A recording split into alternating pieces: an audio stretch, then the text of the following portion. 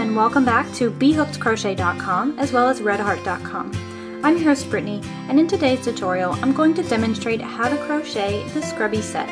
This is a free pattern that's available at BHookedCrochet.com, and you can get the link to that pattern in the description below. To complete your Scrubby set, you're going to need one skein of Red Heart Scrubby yarn in the colorway of your choice. Now, I recommend you play with some color. You're going to want to use some accents, so you may want to pick up two different skeins in complementing colors.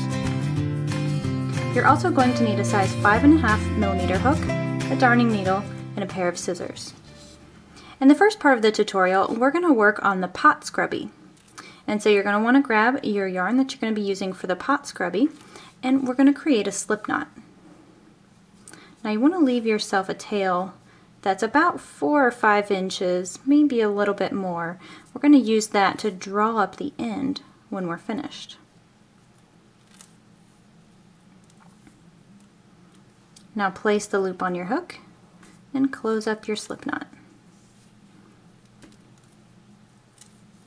To start off this pattern, we want to make 22 chains.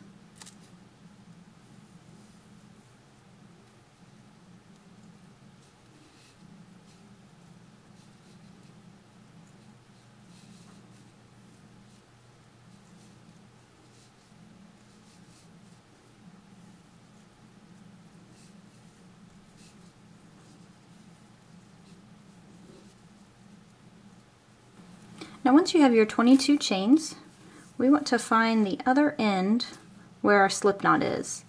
And we just want to insert our hook in the first chain. Now it's a little bit difficult to see where the chain is given the nature of the yarn, but you can tell when you've made it into the chain because you'll have some loops on one side and on the other. Then you'll just take your working yarn and pull it over the hook, and then you want to pull that through both of the loops on your hook. So what we've done there is created a slip knot to join the two ends together. So now we have our ring that's going to serve as a foundation for our pot scrubby. So the key to being successful when working with this type of yarn is to just make things as simple as possible, and you might want to crochet a little bit looser than what you're used to. So keeping those things in mind, to proceed, we're going to chain 3.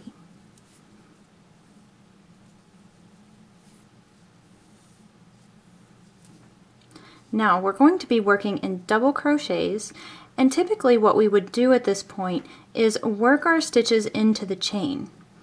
But that is going to be incredibly difficult because there's very little stitch definition to this type of yarn. So what I suggest doing is working your stitches around the chain.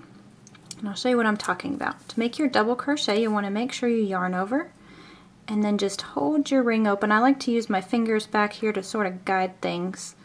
And then just insert my hook inside the ring, then come back and pull up a loop. Now you'll yarn over, pull through 2 of the loops on your hook. So you should have 2 remaining. Then yarn over and pull through the remaining 2. That's how you make a double crochet stitch, and we've done so around the chain so it makes it easier. We don't really have to fight with the yarn when we're being clever about it. So we want to do that a total of 25 times. So we need 25 double crochets. I highly recommend you keep count as you go because it is a little bit more difficult to count your stitches when you're working with this. So you'll want to make sure you keep track of your stitch count. The chain 3 that we created at the beginning is not going to count as a stitch. So I've made 2 double crochets. I'm just going to continue until I have 25.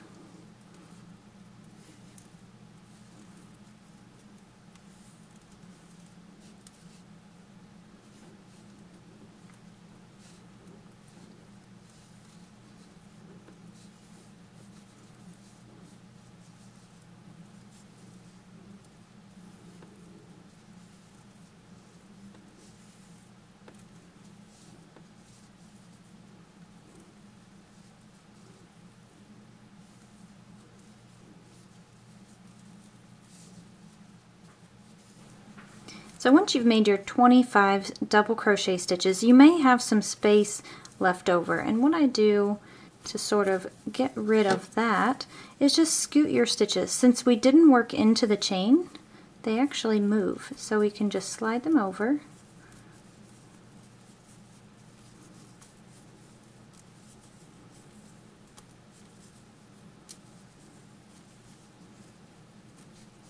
And that way it's going to work to close up that gap.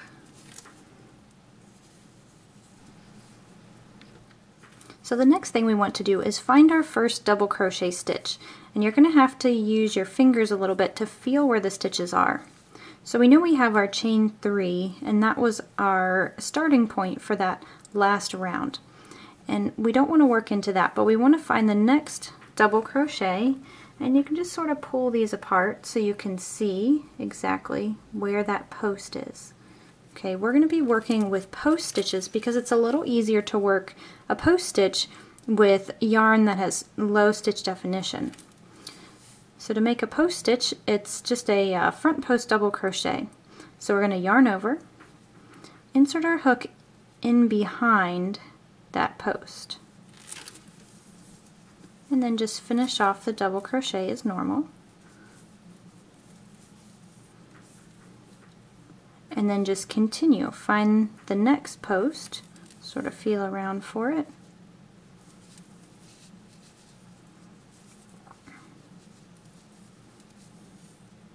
And so these front post double crochets sort of make the pattern unique. It gives it a nice good texture so that it's a little bit better at cleaning really messy jobs. It also adds some thickness to it so that our scrubby disc is going to be pretty sturdy without actually having to stuff it with anything. And it makes it easier because we don't really have to work into the stitches, we're just working around them.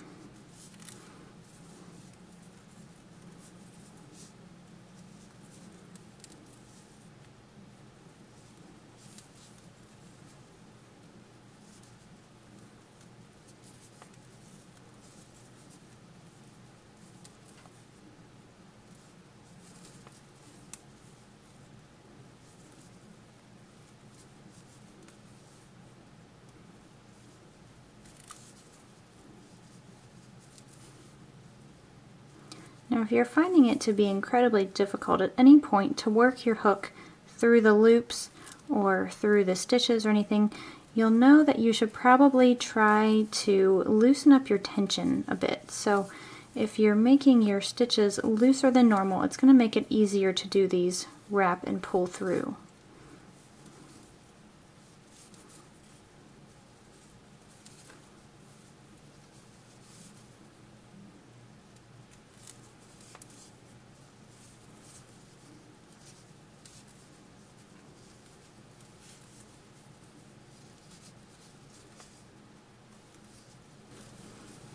So when you've made it back around, you're going to notice a little bit of shift here in the pattern. And that's typical. That's because we did not join. We just went ahead and started our front post double crochet just right on top of the first one. And that's another thing that's working to our advantage with this type of yarn. We don't want to have to really mess around with joining them with a slip stitch and trying to find the chains, and that's just really more difficult than it has to be. But the cool thing about this pattern is it's really forgiving, and we're actually not even going to see this little shift that you see there once we're all finished. So you do want to try to keep track of your counting as you're working. It's okay if you drop a stitch or if you add a stitch, because like I said, this is a very forgiving pattern. But the one thing you want to try to avoid is decreasing too much. Okay, so every so often you just want to take a look and make sure your piece isn't going inwards. Okay, so that would be an indication that you're decreasing. So if it's this wide down here and then say a few rows up it's more narrow, you know you've decreased, and vice versa. If it's going out, then you're adding stitches. Okay, so you just want to be aware of that. And really, there's nothing more to this pattern. We're just going to work in these front post double crochet stitches all the way around until our scrubby measures 4 inches long. So from here all the way up measures 4 inches.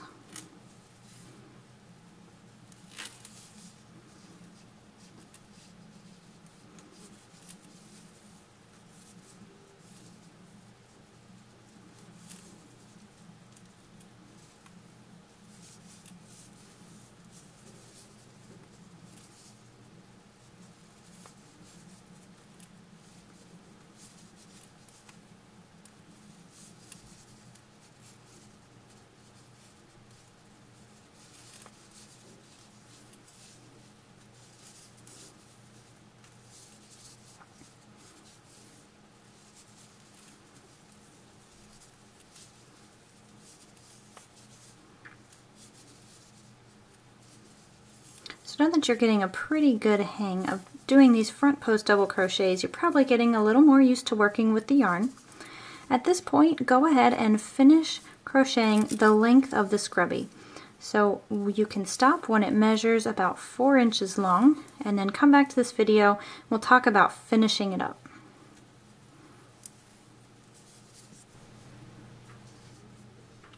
So once your pot scrubby measures about 4 inches, as we talked about before, then we're ready to bind off and finish things up. So when you bind off, leave yourself a tail that's about 6 inches or so. And then you want to pull that tail through the loop on your hook.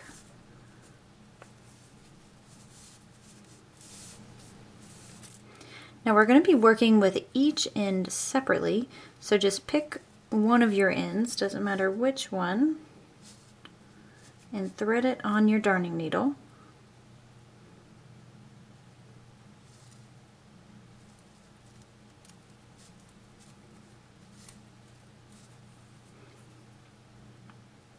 And we're going to create a drawstring. So this is where we ended up here, and I'm just going to work in and out of the stitches.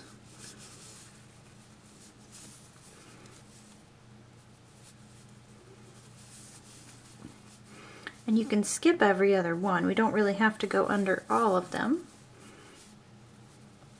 But the one thing we want to make sure we do is that we go all the way until we've reached the other side.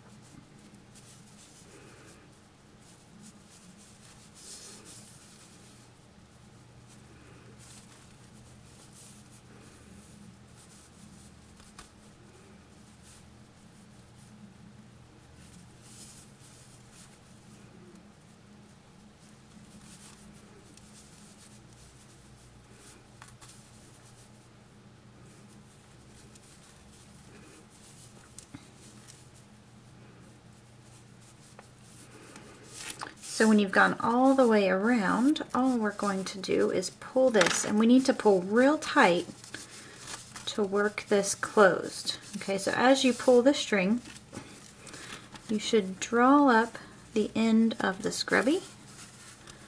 And be careful when you're doing this, it's a little hard on the hands.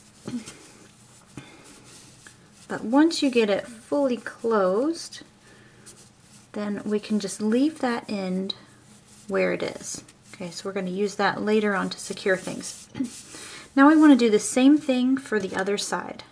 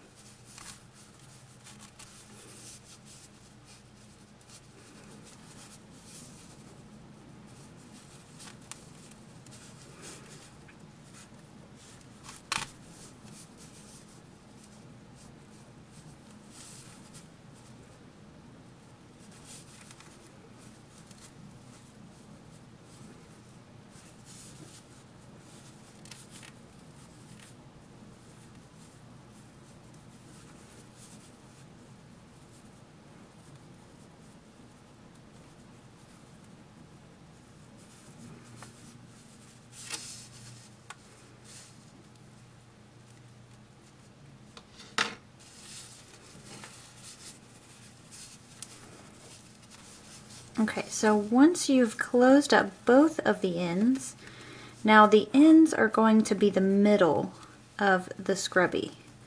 So go ahead and flatten it out.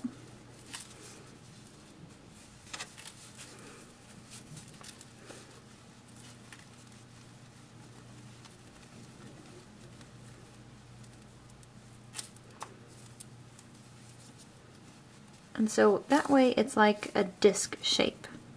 Okay, so then locate one of your ends. Now we're going to work to secure it.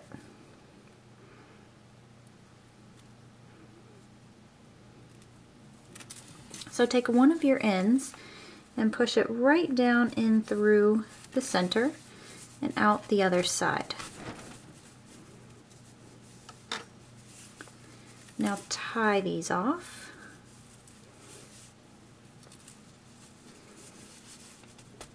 Again, you want to get these as tight as you can.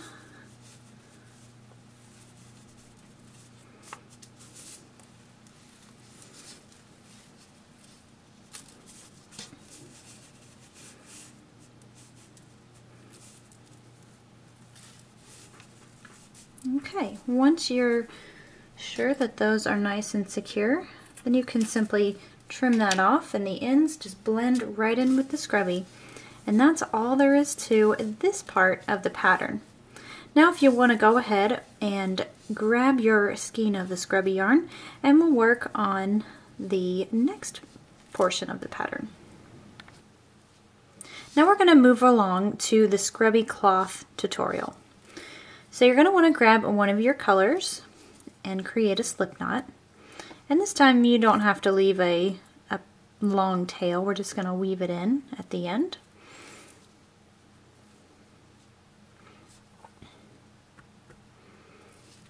Now once you secure up your slip knot, then we want to make 4 chains.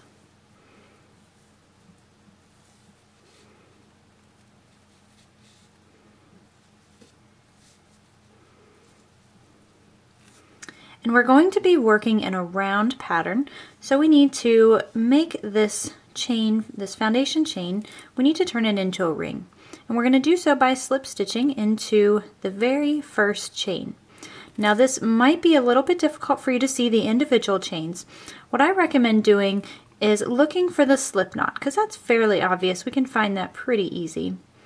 And then you just want to insert your hook into the chain, just any part that you can get your hook into that's right next to the slip knot. Now we'll make a slip stitch. So grab the working yarn and pull through and through the loop on our hook. Now typically what I like to do is try to pull this chain open. That way I can work into the center of that ring. So moving forward to round 1, and we're going to be working in double crochet stitches. So we want to make a chain of 3, and that is going to count as 1 double crochet.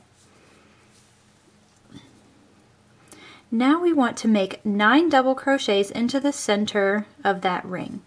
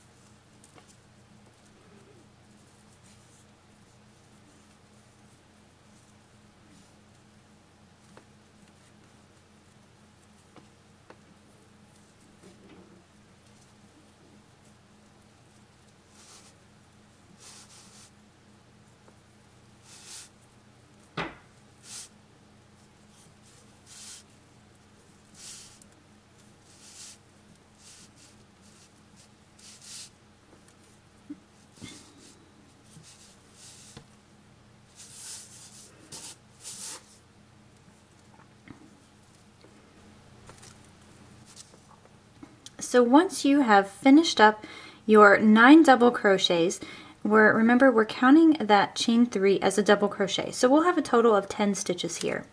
We want to locate that chain and just do the best you can and find the first chain.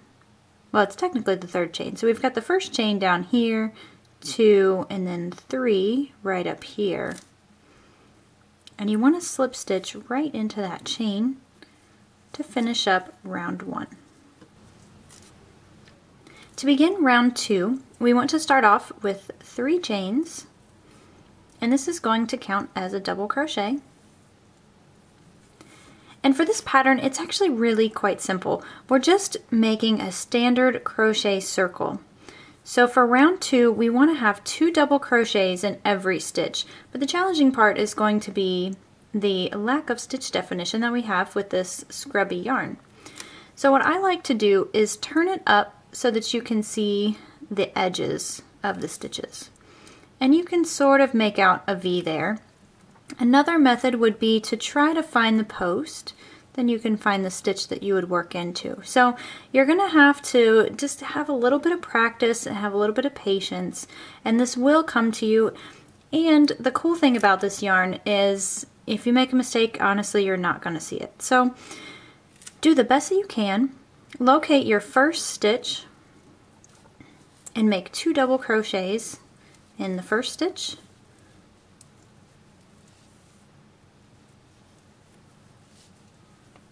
And you'll also do that for the remaining stitches.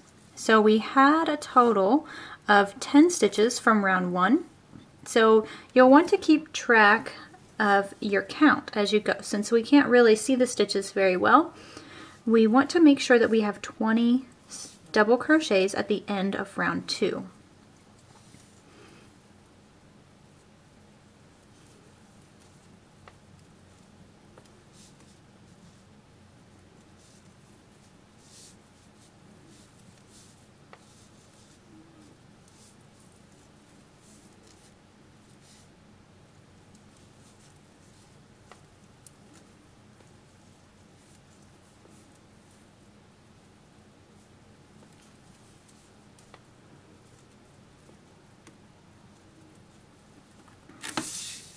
So I want to point out how I'm locating these stitches just so you can sort of get an idea. You'll get used to this as you go, but I mentioned before you can look at the top and you can really see this is your back loop right here and this is your front loop. And if you turn it to the side, you can almost see a little bit of an opening. And I know that the next stitch is going to be right next to where I made my last one. So you can kind of use that as a gauge to tell you where to put your next stitches.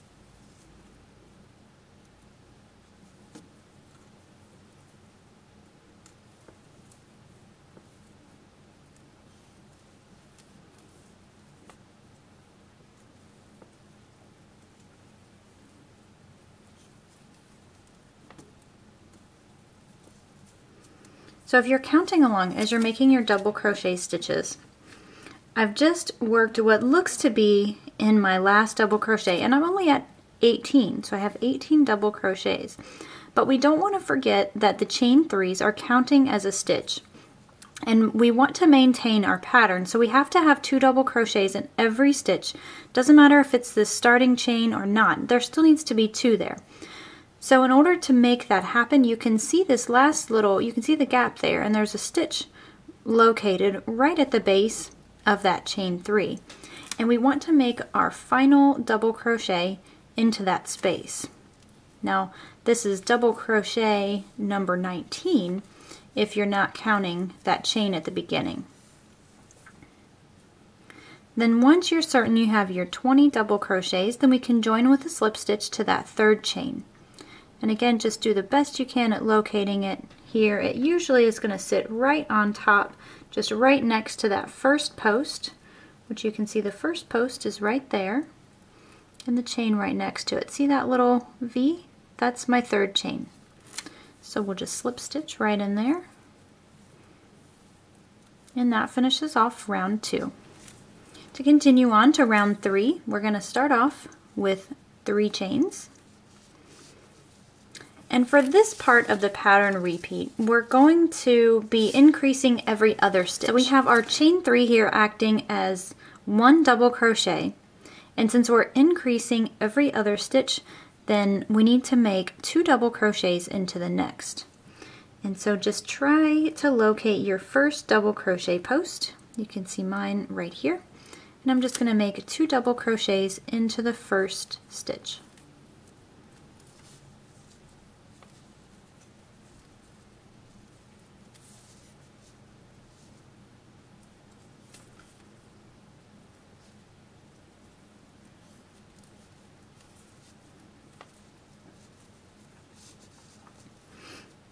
Now for the next stitch, we just want to make 1 double crochet,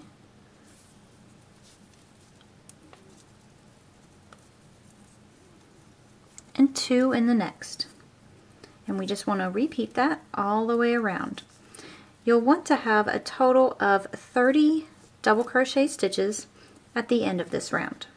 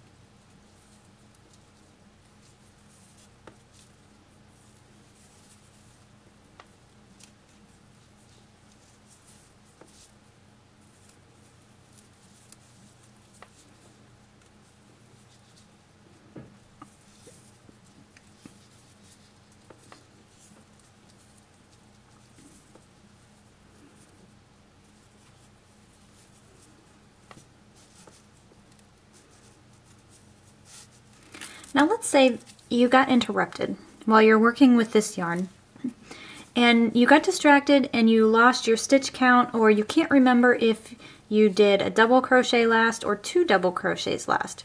Let me just kind of point mine out to help you out in these situations.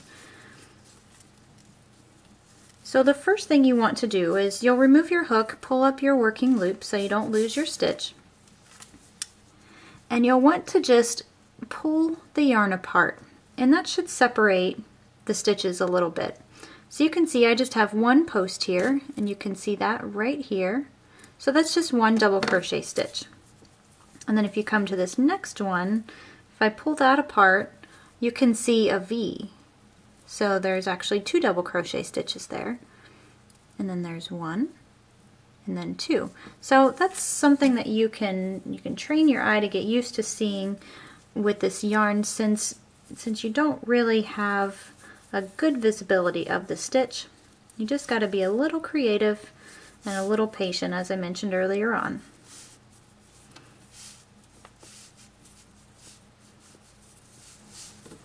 So if you've been counting correctly and increasing correctly, you should end up with 2 double crochets in the last stitch. Now don't be too worried if this isn't the case for you. If you've added an extra stitch or you've dropped a stitch, honestly, like I said, you're really not going to be able to see the difference. So you can rip it back if you'd like and fix the mistake, or you could just simply go on. I guarantee you won't know any better once it's all finished. So to complete round 3, we're going to end by slip stitching into that top chain, so that right there.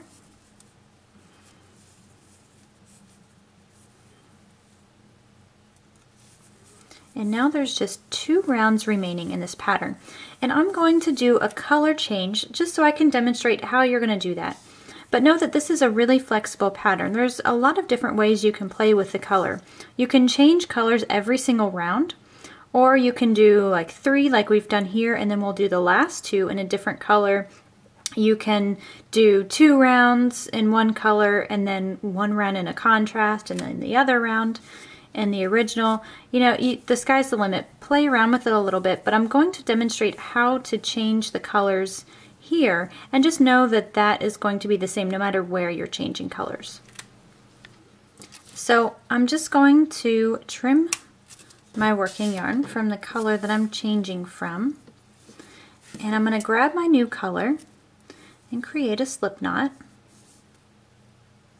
Now this is just one way to change colors. There are several different ways to do it. I find this method pretty easy with this yarn, so we're going to go with this way. Add the slip knot to your hook, and then you want to pull the new color through the loop on your hook. Then what I like to do is flip it over on the back, and I'm just going to tie these 2 ends together to secure the new color and to secure the end from where we bind it off.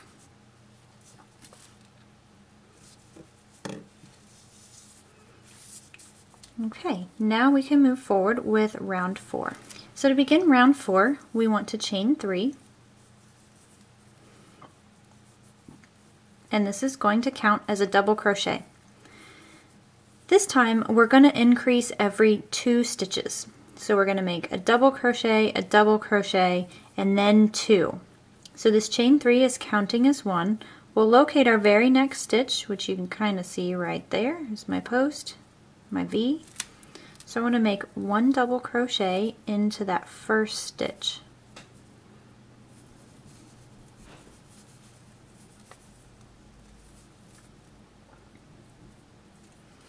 Now I have my 2 double crochets that are side by side, so the next stitch we want to increase. So we'll do so by making 2 double crochets in the same stitch.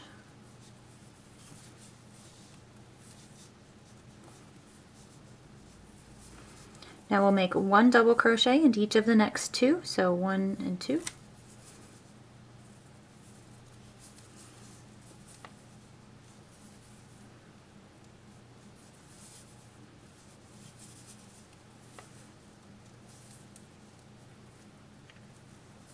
And increase in the next 2 double crochets. And that's the repeat for round 4.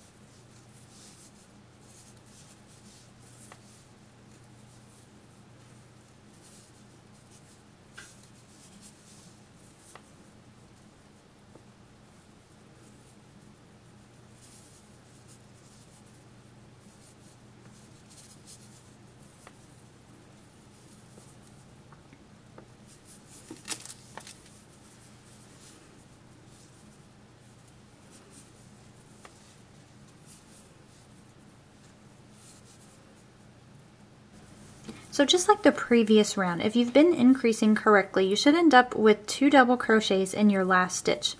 Now when you're coming off of a color transition like this, it'll throw you off a little bit because it's going to look like there's a stitch here to be worked into, but when in fact there's not. This is part of the bind off and where we bind it on with the new color. And so if you're a little confused by that, you'll want to keep track of your stitches, so counting as you go along, and then also making sure that you're increasing in the right place. So you might ask, how will I know if I increased correctly or if I missed a stitch or dropped one? The best way to figure that out, since you can't really see the stitches here and looking at the post stitches, is just separating your work and looking for the individual post and just going back and saying, okay, 1 and 1 and 2, then 1, 1 and 2, and just go all the way around. Now we're going to finish off round 4 just like the others. We're going to slip stitch into that 3rd chain,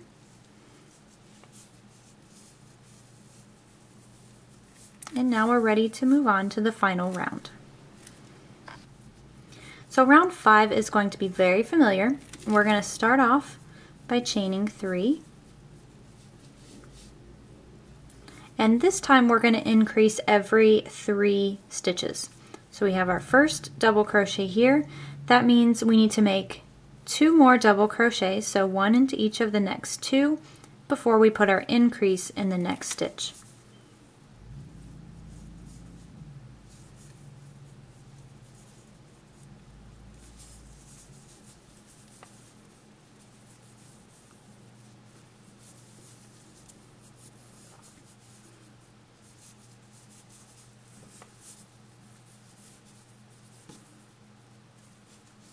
Okay, so I've got my 3 total double crochets, so now I want to increase in the next stitch. So we'll make 2 double crochets there.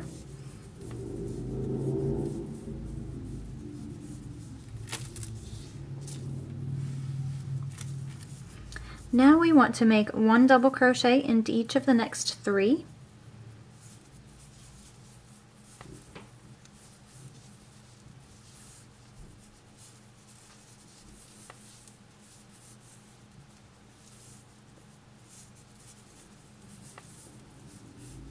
And increase in the next.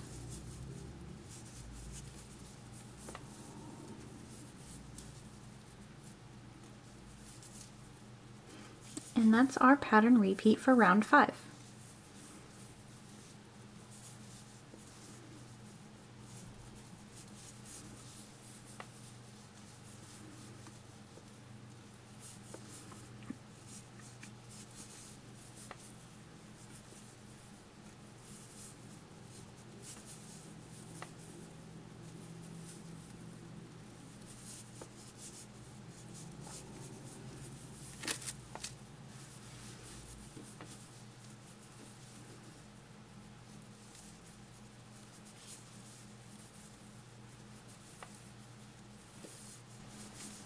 Now when finishing round 5, again, we're going to end up with 2 double crochets into the last stitch, and we want to slip stitch to that 3rd chain.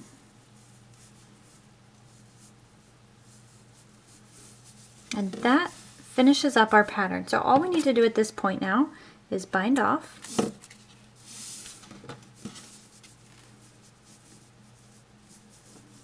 You can pull that tail through the loop on your hook. Now we'll just flip it over to the back, and then we have a few tails that we need to take care of. So where I have the color transition, honestly, I don't weave in these ends. I've tied them off so that they're nice and secure, but since this yarn is so fuzzy, you really can't see when you trim off the tails. So if I just trim these off, it's basically like they're not even there. So now you have a choice. You can go ahead and weave in the end in the middle, and you can do so with a darning needle, or in the center you're pretty secure there. So you're safe to trim it off if you'd like to do that. If you know this is going to get a lot of use, it's probably a good idea to at least try to work it around the center, and I'm just going under the first round of stitches. So just pull that through a few, then you can trim it off. And then you'll work this tail in the same way.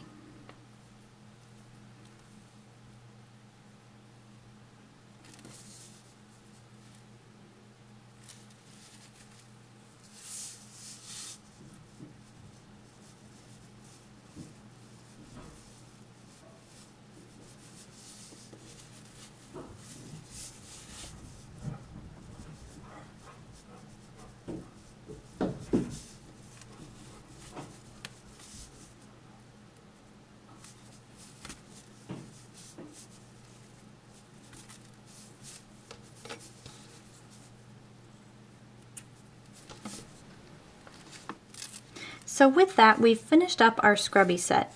Now all you need to do is create one in every color variation. So you're going to need a lot of these because they come in real handy. I've enjoyed using mine as I've been crocheting them. They dry really nicely, they don't have a funky odor to them, and they work really well. They're soft on my dishes, but they'll get off the mess. So I really find them very useful, and I think you will too. A big thanks to our sponsor Red Heart for providing us with today's Red Heart Scrubby yarn for our tutorial. You can purchase your Red Heart Scrubby directly from redheart.com, and you can get the link in the description below. Until next time, on behalf of BHookedCrochet.com as well as redheart.com, I'm your host Brittany. We'll see you next time.